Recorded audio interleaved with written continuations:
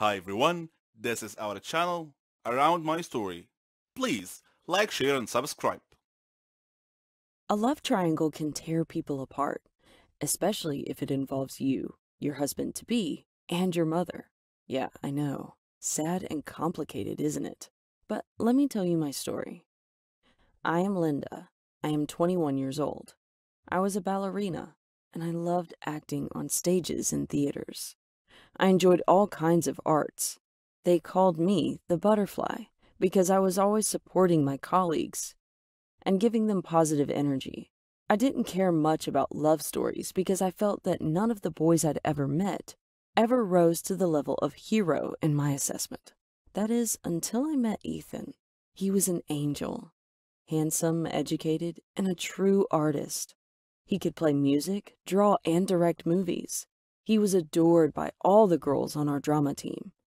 And when he was assigned to direct our play, I ended up adoring him too. I liked everything about him. His voice, his speech, his manner, his style, and that lovely smile of his. One day, I decided to tell him about my love for him. He was working in the theater, and I asked him if he could excuse himself for 5 minutes so I could speak with him in private. He accepted, and once we were alone, I confessed to him, "Ethan, I think I love you." He was mildly surprised and pleased, it seemed, and he asked me to repeat my words again.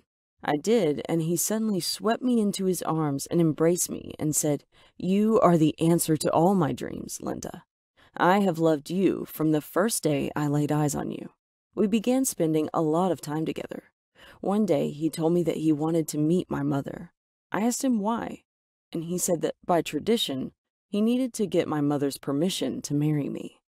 I was ecstatic and felt as if I were floating in the air. I rushed home breathless to tell Mom, who was not only my mother, but my best friend as well. When she saw me, she said, "So, someone wants to marry you, huh?" she said. Amazed, I asked her, "How did you know?" She replied, "I can tell by that euphoric look on your face and your rosy cheeks." Then she smiled lovingly. I invited Ethan to come by my home tomorrow at 8 o'clock, and I began counting down the hours till his arrival. At 8 o'clock sharp, the doorbell rang, and when I opened the door briskly, he was standing there holding a bouquet of flowers. He handed the flowers to me, and I invited him to come in and sit in the sitting room. I went to Mom's room to hurry her up. Then I returned to sit with Ethan. Mom appeared at the door saying, "Hello, Ethan. Please forgive me for not greeting you at the door." I looked at Ethan. His eyes were transfixed on Mom's face. From that point, he never took his eyes off Mom for the rest of the evening.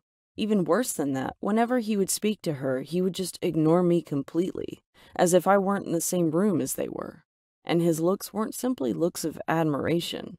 No, they seemed to be deeper than that. I was both stunned and hurt. I had to struggle to suppress my rolling thoughts. When he finally had to leave and excused himself, he ended up not even saying a word about our marriage. Instead, he just promised Mom that he would visit her again sometime. "Ethan is so cute," Mom said after he left. Peeved, I asked, "Is he just cute, or did you like him a lot?" "I like him a lot because he will be your future husband," she replied, looking at me strangely. I was so jealous of my mom. Do you believe it? I went to my room and found a message from Ethan. "I enjoyed my visit immensely. I simply adore your mom. She is so elegant." I stabbed at my phone's touchscreen and messaged back, "Well, what about me? Am I elegant too?" He replied defensively, "Yes, of course, you are always beautiful. That goes without saying. I love you." Ethan spent the next few days constantly talking about my mom. He even asked me for her phone number. The nerve of this guy!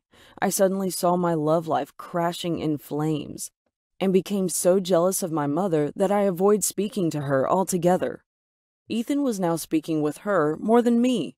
I began to argue with him over silly, trivial things. He asked me what was wrong, but I didn't answer him. I just gave him the cold shoulder treatment. One day, Mom and I were watching a movie at home, and I couldn't help but notice that she was receiving a text message every minute or so. She casually but subtly held her cell phone at just such an angle that I couldn't inadvertently read the text messages from my vantage point. Ooh, how I hated my mother at that moment. Suddenly the doorbell rang. She put down her cell phone to go answer the door. In that instant, I snatched it up and began ravenously scanning her message thread. From Ethan, "Your face is etched in my heart." I immediately took a screenshot and forwarded it to my phone. When Mom returned from answering the door, I showed her the message from Ethan that I had read and demanded an explanation. She seemed confused, then enlightened, and said, "Oh, okay, I can explain. Just calm down." I shouted angrily, "Explain what? That you two are lovers and I am a blind fool?" She replied in a sage, calm voice, "There is a misunderstanding here, and if you will calm down for just a minute, I can explain everything." Suddenly, I heard Ethan's voice behind me. He proudly held out a necklace to show me. It had Mom's picture in it. I was incensed, outraged. I said, "You have the gall to show me this necklace with my mom's picture in it? My God!" Confused and taken aback at my sudden outburst of animosity, he cautiously offered in clarification. No, she isn't your mom. She's mine. Look again." Stumped, I looked at the photo more closely. He was right. The woman in the necklace wasn't Mom. When I first looked at her, I mistook her for Mom. The resemblance was uncanny. He explained gently, "When I first met your mom, I was overjoyed. I felt that destiny had granted me not only a new wife, but a second mother as well. When I called your mom the first time, I told her that she looked just like my mother, and I asked her to please consider me as her son, too." I was shocked, speechless. Mom and Ethan were both crying tears of joy. "I am so sorry for my jealous behavior. Please forgive me for my stupidity," I said in a deeply apologetic voice. "Today is my wedding day, and I'm very pleased and proud to tell all my readers out there that my mom loves my husband and he her." And isn't that just the sweetest thing? In legends and horror stories, ghosts are typically spirits of the dead, those who suffered greatly in their lives, that when their time comes, they choose to linger in this world, to sow hatred and chaos among the living. Do you believe this, that there are vengeful spirits living among us, right here, right now? I do, and my story will tell you why. I'm Martha. I'm 19 years old, and I have a twin sister, Caroline. She wasn't just my sister, but we were best friends and subsequent partners in crime. We suffered a miserable life because we lived in poverty. Our parents were very poor, despite belonging to a rich family. Grandpa, on my dad's side of the family, worked in the petroleum industry, where he made lots of investments and projects. And fortunately, he had a lot of enemies too, many of whom were from Mom's side of the family. Dad was the middle son, but he assumed responsibility for Grandpa's work because he was very competent and capable. Similarly, Mom became responsible for her father's work. She did her best to avoid conflict between her side of the family and Dad's side, so that they could work together peacefully. It was at this point, I believe, that vengeful spirits must have come into play. My parents had loved each other since their childhood, but they didn't tell their families about it. In the past, both my grandpas were once friends and partners. They worked together within the same company, but they later became enemies and split the company into two. Both families hated each other that day forth. All of them, except for my parents. Mom's uncles took over her company and fired her.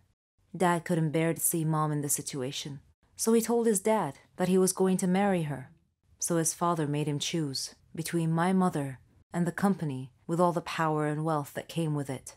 To Grandpa's chagrin, Dad chose Mom over everything else. And so, they got married and lived together with Grandma. They faced life's problems without any support from anyone. Grandpa felt betrayed by Dad and disowned him. Then, Carolyn and I were born. Dad did his best to make us happy and give us everything we needed. Grandma told us about our family's history and how both our parents had been cut off from their families out of sheer greed and betrayal. It felt a bit unfair, but this was our life now. Then, one day, we heard Dad speaking on the phone, with Mom standing beside him, and they were both acting very nervous. He told her to take care of us, and then he left the house and never came back. Mom never told us where he went or why he left. Sometime after that, Grandma passed away. Our situation was getting worse. We thought we had to do something to help Mom. Maybe we were being influenced by those vengeful spirits I mentioned. But either way, Carolyn and I made our decision to go over to the dark side. We decided to steal, rob, defraud. We were smart enough. Together, we could definitely pull it off. We began with our neighbor, very wealthy, but very cheap. We figured she must be keeping her money somewhere in the house, since she didn't believe in leaving a dime in the bank's care and was completely convinced that they would steal her money. Lucky for us, I guess. And we were right. We infiltrated her house when she was away and found a load of money stashed away under a loose tile on the floor. Took some time to find, but we got it. When we got home, the house was completely deserted. Mom wasn't there. Her clothes were all gone from the wardrobe. We were on our own now. We began exploiting jewelry shop owners. We would pretend to be a wealthy customer and tell the owner that we wanted to take the jewelry home to show our mom and get her opinion. We would drug hotel owners and put all the money in their safe into a bag, then scream and call for help, saying that the owner had just collapsed, creating a diversion and disappearing in the crowd. We were getting quite good at it. Our wealth slowly grew day by day. Mom called, every now and then, to check that we were fine on our own.